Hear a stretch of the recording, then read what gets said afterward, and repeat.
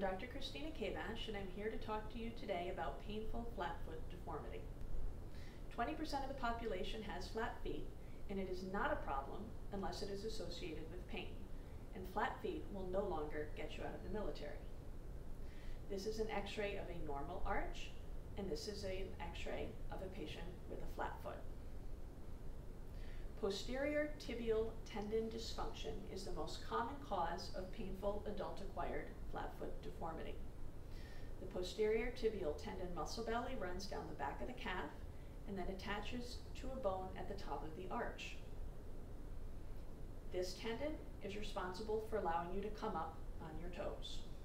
Clinical symptoms of progressive flatfoot initially involve pain and swelling in the medial ankle, followed by progressive collapse of the arch. Progressive collapse of the arches then leads to pain in the lateral ankle due to increased contact pressure from the foot angle. The feet also start to rotate out. A flat foot on one side only can actually cause a leg length discrepancy. So this is a full half body x-ray, and as you can see here, this is the height of the normal ankle, and this is the height of the ankle with the arch collapse. So there's at least a 1.5 centimeter difference. With that 1.5 centimeter difference, if you look at the pelvis, you can clearly see the pelvic tilt and the curvature in the spine. So as the foot arch flattens on the ground, it causes the shin and thigh bones to twist inward, adding stresses on the knee. This can cause knee pain. Pronation is called a dynamic flat foot, and we've all heard of pronation. And what happens with pronation is that the arch rolls in as you push off. This strains that tendon that attaches to the inside of the arch and pinches the sinus tarsi. If you have a callus in this area of your big toe, you are a pronator. This is an example of a person walking on a treadmill who's a pronator, and as you can see, the ankle is rolling in. And when the ankle rolls in, it causes the inside of the big toe to propel the foot forward during push-off, causing that callus. So what happens as the posterior tibial tendon fails? There is pain with standing and walking. You are unable to do a single toe rise. You have a shorter stride with weaker push-off, and your balance suffers. Over time, the tendon starts to fray and get little rip and tears. This is caused by increases in weight, activity, a pronation type gait, and also valgus knee alignment. As the tendon degenerates and stretches, it becomes lengthened. The tendon rarely ruptures.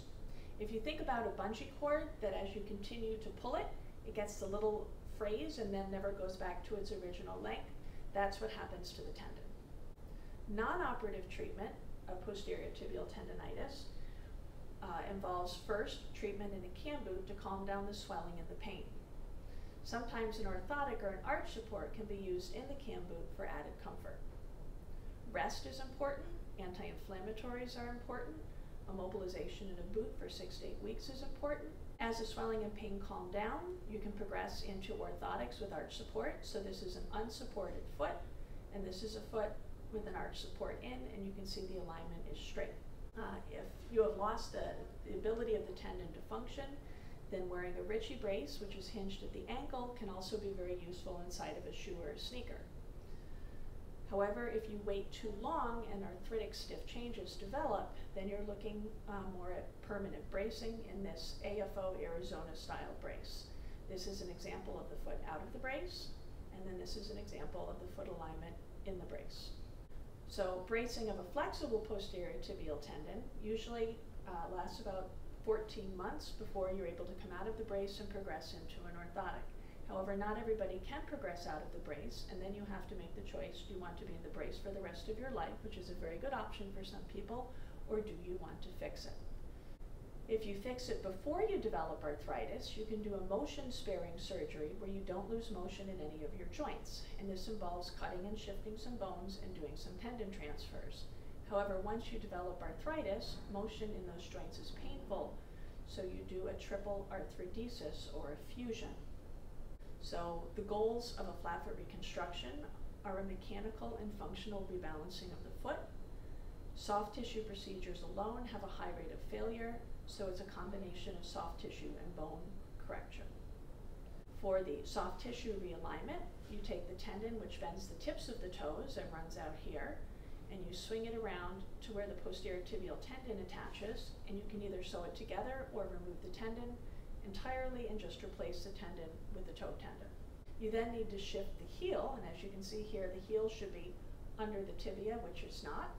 So by shifting it in this direction, you bring it back under alignment in the tibia and correct the ankle rolling in. Sometimes if the foot has started to spin out, you may need to add a little extra wedge of bone to rotate the foot back in this direction and make the foot straight. If, however, you've developed arthritis, then you need to do something called a triple arthrodesis or a fusion. And this fuses 3 joints: this talonavicular joint, the calcaneocuboid joint, and the subtalar joint. And this reconstructs the arch. Post-operative treatment of flat-foot reconstruction is immobilization in a splinter and cam for 2 weeks with strict elevation. After that, non-weight bearing in a cam boot for an additional 4 weeks, but you can start foot and ankle range of motion and showering. At 6 weeks after surgery, you can be walking in a cam boot with physical therapy, and at 10 weeks, you're back into flat cushion shoes or sneakers and can do low impact activities such as yoga, Pilates, stationary bike, swimming, and walking in your neighborhood. By 6 months, I usually have no restrictions on your activities. But for a full year after surgery, I do like you to be in a flat cushion shoe with an orthotic.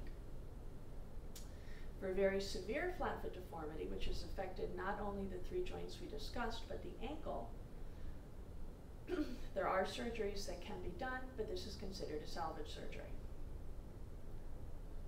So in summary, a progressive flat-foot deformity with increasing pain and significant loss of function over time will occur if left uncorrected or unbraced. Orthotics and bracing can be used to control or prevent symptoms. However, they will not correct the dysfunction except in the very early stages before deformity has occurred. Once deformity has occurred, the choice must be made between bracing and orthotics with activity modification versus reconstructive surgery. Flexible flat-foot reconstruction retains motion at joints, but outcomes are not as consistent as they are with fusions. Thank you for watching this video.